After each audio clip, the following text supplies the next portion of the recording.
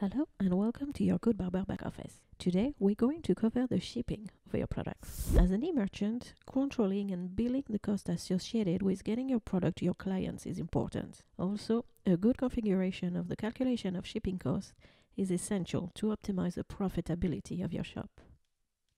Let's do it together. First, go to the menu Settings, Shipping. This is where you'll set up the shipping options and their rates. First, you'll find the address of your shop. You can change it if needed.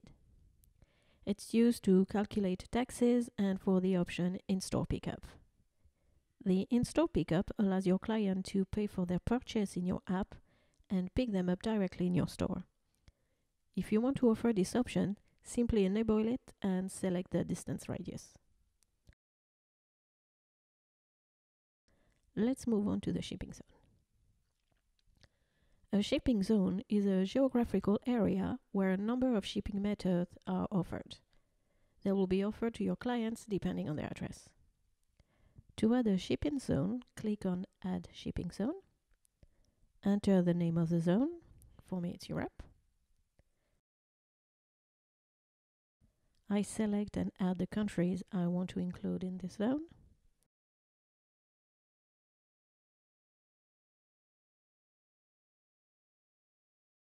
Voila.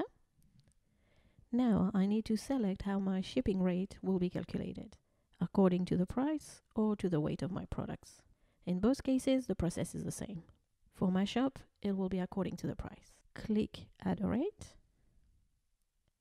Enter here name, for example, the carrier's name, estimated delivery time, order minimum and maximum amount if necessary, shipping rate, and the minimum amount necessary for free shipping.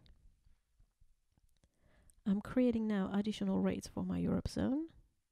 I can create as many as I want.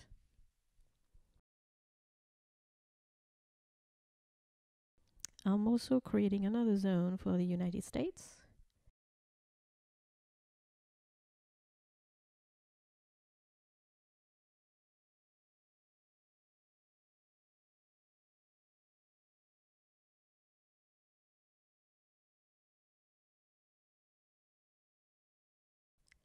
Last thing, I'm creating a shipping zone for all the other countries not already included in my shipping zone. For that, I add a new zone and I select Rest of the World.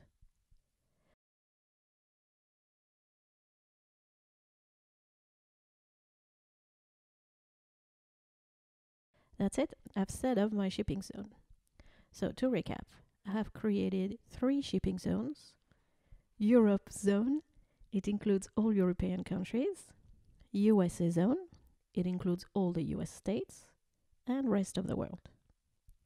A client in France will have access to the rates associated with the European zone, a client in New York to the rates in the USA zone, and finally a client in Tokyo to the rates associated with the rest of the world zone. You now know how to set up your shipping zone and their shipping rates. See you soon for another tutorial.